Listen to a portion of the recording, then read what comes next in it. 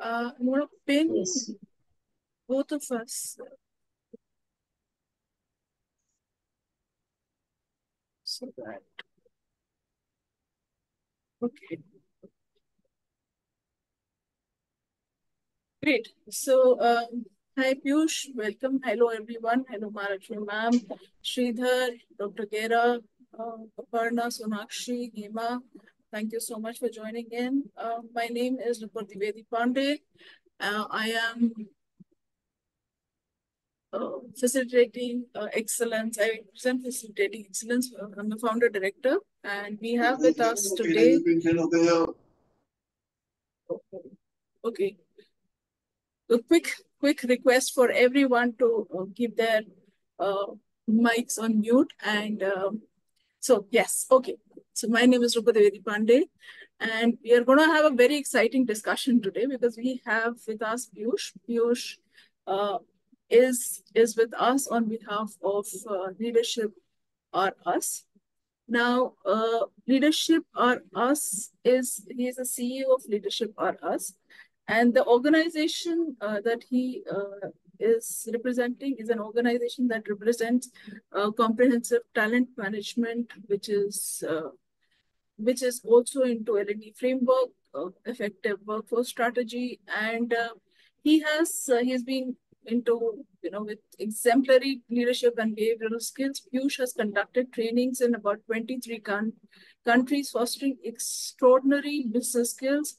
His consultative prowess and executive presence have were honed through leading diverse teams in American Express. Anything that I can add, Piyush, please be my guest. I mean, this is something that I can definitely, take from you as well. Today, what we are going to do with this initiative that we've started is a joint initiative between facilitating excellence and leadership are us. It is something that we have realized that CXOs are, we've been talking about how various CXOs are facing different kind of challenges. But why we are kind of talking in terms of different challenges is what we plan to do is we plan to create a platform so that all challenges have a macro view.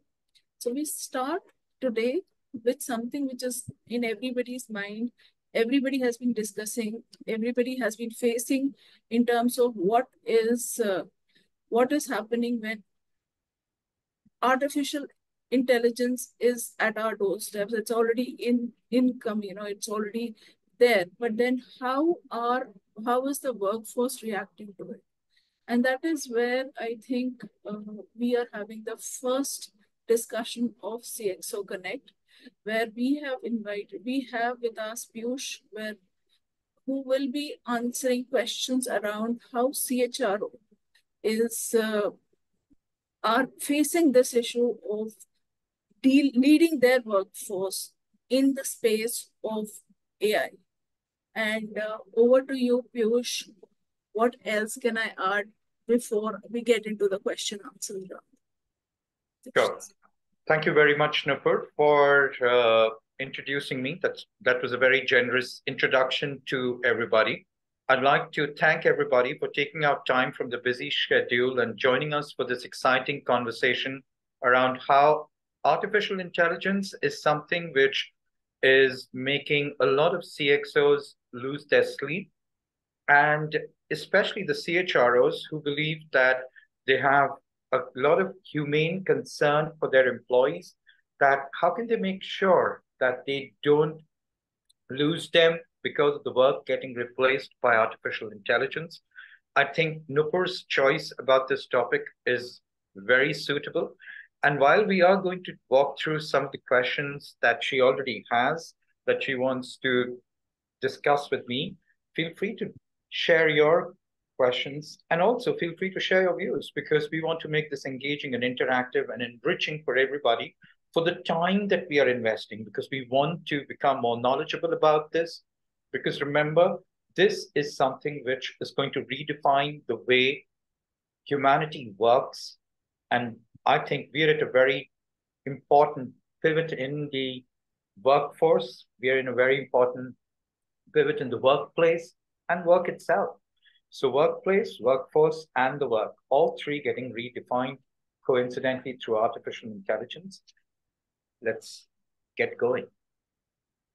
Thank you so much, Piyush. I completely agree, absolutely, that it is not just about workplace in general, it is about the uh, overall change which is happening across society. And that is why we should start with addressing how we can start with our own own workplace. And that is why CHROs are waking up to the fact that yes, AI is here. So, okay, my first question is just exactly about that. That now that AI is here, what is people are afraid about? You know, what is how is it affecting me, my job? So how does uh, lead us somebody who's leading the HR can have build a culture of transparency in wake of something that they are not really aware of, and especially people who have been working for, because there are 6 generations working across. What can they do? What can they kind of how can they build a culture? Great. I would believe that people who are leading the HR function can continue to show curiosity in the possibilities for deploying artificial intelligence.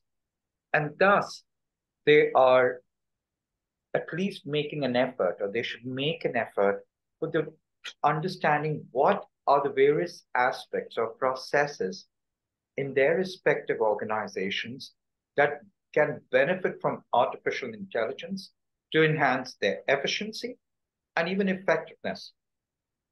After all, we need to understand that the results that we get as suggestions from artificial intelligence are still needed to be reviewed for coherency by another authentic intelligence. So remember, there is an AI, which is artificial intelligence, but I want to make everybody aware about this phrase that I have coined, which is called authentic intelligence, which only humans possess, because artificial intelligence is a subset of what humans possess. It's not that artificial intelligence cannot subsume authentic intelligence of humans.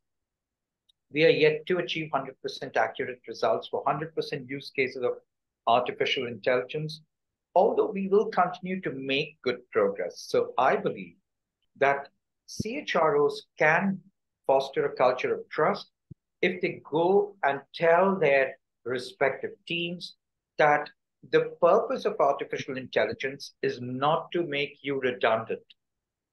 It's not to make you jobless. It's not to make you feel miserable that you are an absolutely useless person. That's not the intent. I think CHROs can do a wonderful job in just mentioning to everybody that we want you to become more efficient. We want you to become more effective and ultimately become more successful, because only when you are successful individually as an employee of the organization can I take the aggregate of all of you together working towards your individual goals, aggregating to the organizational goals. So we have to understand that it's up to us as CHROs to allay the fears of our employees and not go with the fact, how soon can I replace you? And give you a pink slip and tell you to go out of the organization. No, that's not the approach. The approach is that we've got to figure out what will really work well for us, and how can we show that curiosity, how can we show that exploratory mindset and find out how can we be successful. That's what I believe would help heads of HR, CHROs, foster a culture of trust and transparency. That's amazing. In fact, I was thinking about what you just said, artificial intelligence and authentic intelligence. It almost sounds like AI square. And that is what CHROs need to kind of talk about, that we do need AI the whole square for the organizations to succeed today. It's amazing insight. So, but you know, there are people who are saying that the skills which were relevant are getting kind of not relevant. So they are very scared about their job losses, even if the CHROs build in that kind of mindset. So what can then the head of organizations or CHROs do to kind of say that, yes, no, your skills are, yes, I understand what you said, that authentic intelligence need to be put in place. But what else can be done from the skills and job satisfaction, the job relevance perspective, the cut-to-cut realization? Great. Great question, Nupur. I think it's a very nice question if we just understand it correctly that if you ask any employee, and all of them would say 8 hours are not sufficient in a day for them to accomplish their current tasks, right? Most of them would say that they have time starved and they have a lot of work which they just cannot finish in the allocated time. The CHRO or the owner of the organization can actually ask them, what if I was to give you an assistant which would do your repetitive, non-analytical, and non-authentic intelligence work and make you more efficient? And I can guarantee you with 100% conviction that not even a single person would refuse to that. Because what they would say, oh, yes, if somebody can do this monotonous tasks which are boring, it doesn't excite me, and I could give this to somebody else to do this, marvelous. My job content would be far more appealing to me, far more exciting to me. Because remember, most of us go to work thinking about what's the work ahead. We don't think about what's the salary I'm getting today, right? Yes, it's important. I'm not discounting the fact that compensation, salaries, and benefits are important. That is an important workforce. We need to pay for our bills. We need to fulfill our responsibilities. But I'm just saying that it's about what is the job content that I have to accomplish today. And when I'm overwhelmed with so much of work, but here is a person who asks me, it's the head of HR, Piyush, how can I make you more efficient? How can I give you 2 more assistants? I can give you 3 more assistants for all the tasks that you have to do manually, and they will give you the output, which is as accurate as possible, but you would still need to review it because I can't guarantee you 100% accuracy. And that's where I need to understand that my job is not gone because the work or the output that these individuals are going to give to me, we'll call them bots for the current conversation. And that's what even the industry is calling them as. The bots are going to give me some output, and I need to make sure that the output that's coming to me is thoroughly, you can say, trialed, is thoroughly experimented, but eventually it's the authentic intelligence which is going to win. And that's why portraying that it's about your efficiency, it's about portraying that I want you to be successful. I want you to make sure that you embrace new technology, because if you don't do it, unfortunately, our competitors and their employees are already embracing it. They're more efficient, they're more effective, and they're already treading the path of success. So let's not have them race ahead in this competitive world and we just wait and follow the traditional method of working. And we just tell you, well, we do want to save your jobs, so that's why we would not even experiment with artificial intelligence. That's actually been short-sighted. That's actually been something which I believe is not having a vision of how can I embrace emerging technology and weave it as a part of the organization work DNA. Because I'm sure there would have been a generation which would have thought that laptop, oh my God, Microsoft Excel, PowerPoint. I'm sure there was a generation which probably never experienced this, but today we start work by going into spreadsheets. We work on the slides. We work on all of those things because that's how we just transition into. And the next transition is this, and we might not even be required to struggle with creating slides and a lot of other stuff on sheets because we would be giving voice commands and probably moving away from keyboard, and just the voice commands convert into the actual tasks being executed by the artificial intelligence on my computer. And I'll be so happy to see that in front of my eyes because it will just make me feel, oh, I've got a team of 4 or 5 assistants now just accelerating my pace of work. I don't need to do any of the work that was so time consuming, manual, tedious, boring, and eventually very, very de-energizing. So that's what I believe could be a smart approach. But I also feel that, as a CHRO, some of the aspects that they can consider doing are plan to leverage generative AI through their existing HR technology vendor. So it's got to be a partnership. So they can say that our current human resource management system, which houses up most of our HR policies, you have to go and search for the specific clarification. What if we can have a bot which comes up and says, how can I help you today? What is the query? And someone says, I want to know more about my leave policy. I want to know, can I take leave like this? Can I club it with a long weekend? And the bot tries to answer that because the bot reads the policy, but understands it because the AI is trained in that way and is able to answer more and more complex questions, but without having this employee interface with someone within HR. So look at it as a trial.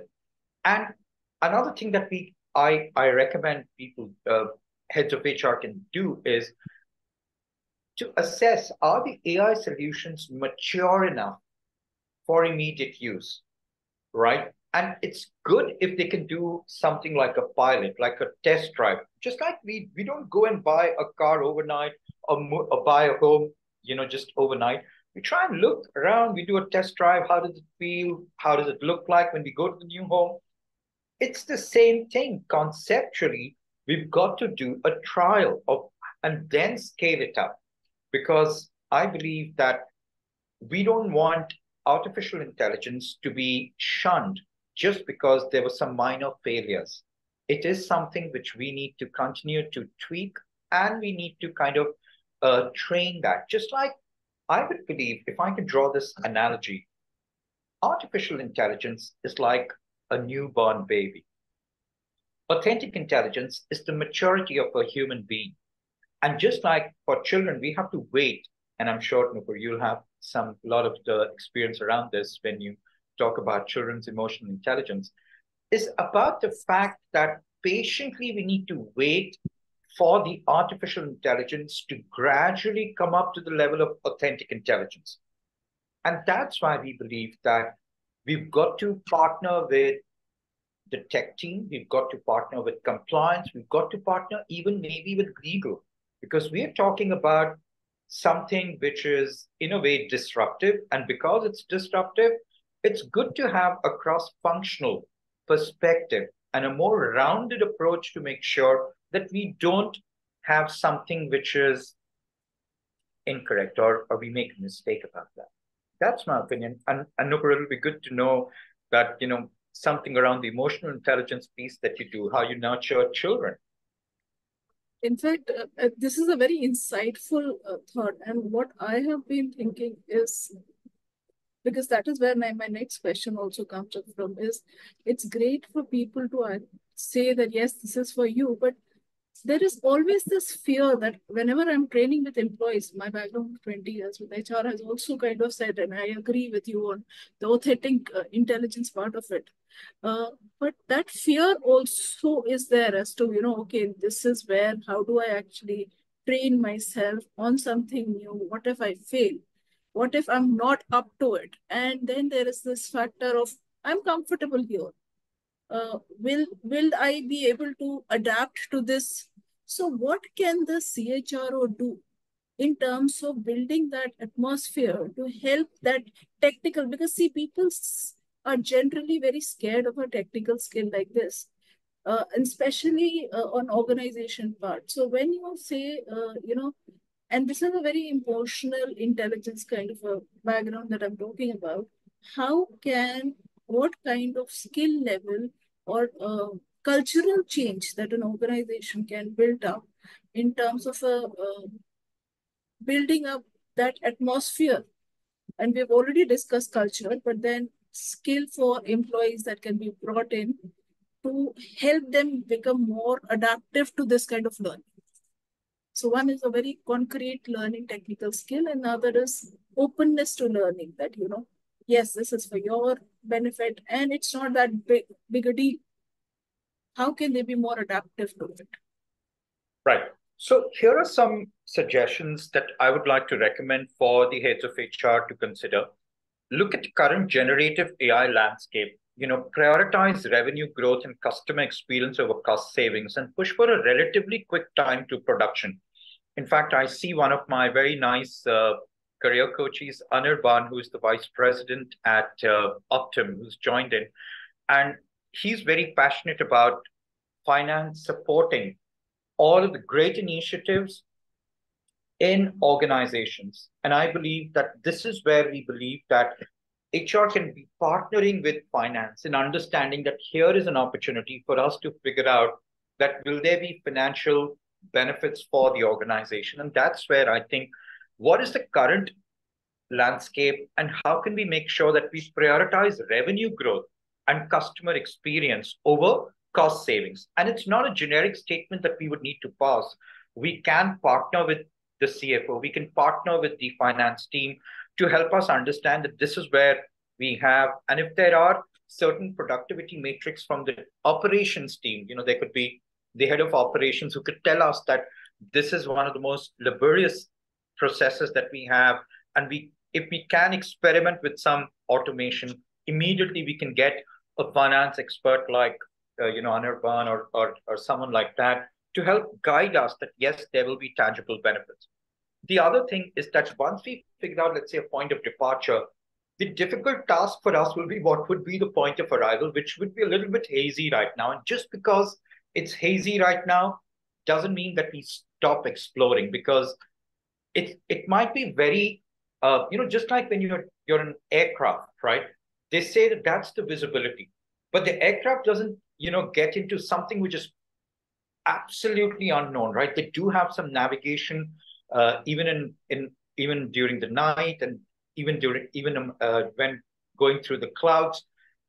Similarly, for us, we can have for generative AI potential use cases for value and feasibility, which kind of give us some kind of a direction in that ambiguity of darkness, in that ambiguity of clouds that we need to spearhead the organization. And that's when we can say that we need to strategize, we need to plan, and we need to communicate. Because if we don't communicate and we expect that the employees will assume things are going well, I think just not over communicating, but also not under communicating, but the right communication at the right forums for the right audience, level of audience, will help us make sure that we're explaining to them that the organization is definitely evaluating the opportunities, the benefits, and even pitfalls. Please remember that any technology cannot be only benefits. There will always be pitfalls. We live in a world of duality.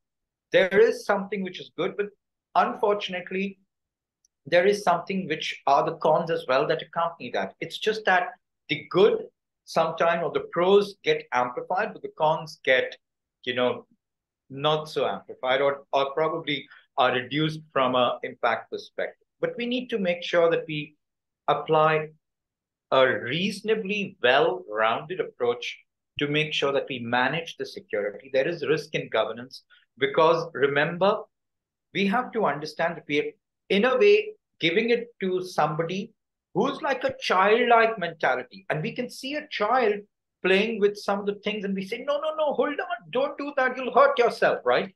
So similarly, even in artificial intelligence, the leaders with the maturity, with the authentic intelligence of human beings can actually prevent the AI havoc and going absolutely berserk. And we don't want that to happen, because we've got to still review all outputs. We've got to set some clear organizational policies. We've got to have some enterprise grade security. We've got to have some risk controls which are implemented. And while we are doing all of this, I would still say evaluate, design, test, implement, just like apply the concepts of design thinking even out here for generative AI, and go beyond the big platform players. Watch out for open source alternatives. And there is a lot happening. So today, AI is not confined only to the big wigs or the, you can say, very established tech players. Last but not the least, Nupur, I would say is this, that it's an exciting place to be in, because that's where CHROs are saying that I've got to figure out talent and skills. I've got to figure out what are some of the core AI roles, skills, responsibilities to align the right skills to the required roles in so many multidisciplinary initiatives. And that's why I feel that there is going to be some exciting times for CHROs, because it's probably not just the traditional work that HR has been associated with, because there is everything which is going to be refreshed. And if not a refresh, I would say it's going to be just a different ballgame, right from the time of how you attract talent, develop talent, and then retain talent. Absolutely. I think that was especially one of the questions that I've just kind of understood, and I want to, and this has been HR's issue all through, is the ethical perspective that, which is all the more high with AI nowadays. Now, like you said, if you give this in hands of somebody who's inexperienced, how do they deal with it, and what can HR do? And very, very quickly, if you I was to ask you this, and I know you've answered, there are policies that need to be put in place, but the ethics issue is something, it's not just about the privacy part of it, the how to address the ethics part of it from the organization. Right. So thank you, Nupur, for bringing that up. I think let's take a big picture view, and let's make sure that we all have the context right. So we all would have heard a lot of buzz around the fear of an unregulated artificial intelligence. And that is why we have governments across the globe scrambling to issue regulations on artificial intelligence. Similarly, organizations are working on understanding the utility of AI in their respective works. Some organizations have, in fact, burnt their fingers already, as a leading mobile manufacturer allowed its software developers to use Gen AI, only to realize that they have inadvertently divulged their own existing software code in the public for their competitors to view. So imagine this kind of a mistake from, one of the world's respected, reputed, mobile manufacturers, doing this kind of a mistake by getting overexcited about artificial intelligence and then going ahead and doing something like this would have, yes, it gave them a good learning lesson, but it's expensive, right? Somebody else has now got their codes, right? Somebody else knows how to, have a competing product, just copy paste, and overnight they're ready. So that's the reason why organizations are setting up specialist roles within each unit that is evaluating artificial intelligence. And they are promoting resource centers for sharing discoveries on AI, accelerating skill enhancement on AI use cases, setting up various open channels of communication, and trying to have a more humane approach to impact on their employees due to the work getting easily transferred to generative AI, but having discussions on what could be utilized the unlimited human potential and so many other important aspects that the organization is trying to achieve. And that's why, once again, it's all the game between artificial intelligence and authentic intelligence. Beautiful. I agree. And as an emotional intelligence expert, I would definitely say that a lot of development on that front would also help people to understand, take decisions on how effectively their actions would impact their consequences their actions would have. And that is what is the missing link, the authentic intelligence, as you call it, AI square, as we want to call it. So I think this is a wonderful discussion we just had, Piyush, and I would love to have audience come and bring forth their questions, so that we will have more questions on that. We have Ram Gopal sir, Mahalakshmi ma'am, Yusuf ji, Suman, Nagaraj, if you have any questions, please feel free to ask. And, Anirban ji, any questions I on? Yes, sir. Good evening. Good evening. Good evening. Fantastic, nice discussion. Good to have an after a long time subject discussion. Nice to join this session. Glad to join this session. So, it's not a question, just maybe complementing what Piyush has said. I was looking at pure on the cost benefit aspects, particularly in the Indian context, it doesn't work out. All right. So I think we have to look beyond the cost benefit analysis, maybe more in terms of things which a human being is not supposed to do, in the sense that something critical, something no, not safe, all those things. I mean, I'm talking more in terms of taking in terms of the operations or other things which are more unsafe activities. Though those places we are bound to use all this, and where we also sometimes where purely need to improve on the productivity, where we implement. I'm talking about IE4, IE 4.5, where more of AI comes into picture. There we try to do implement and compare on the cost benefit analysis, it never works. So to look beyond the cost benefit and see what are the overall benefits to the organization.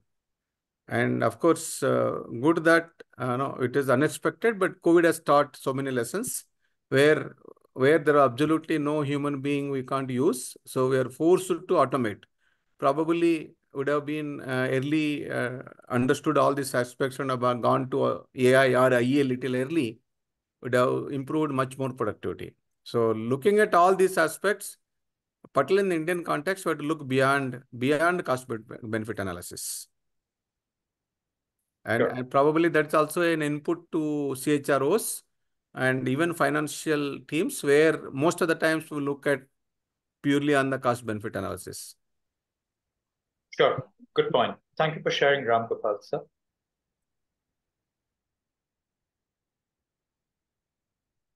That is wonderful, share. Thank you so much, sir. Thank you, everybody, for coming and participating in this discussion. I would actually let Nupur do the honor for the completion as well. Over to you, Nupur.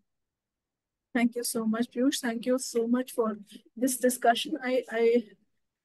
What I have believed and seen is that AI is very scary for some people, and this discussion was only to say that we will and we are faced with a lot of AI issues.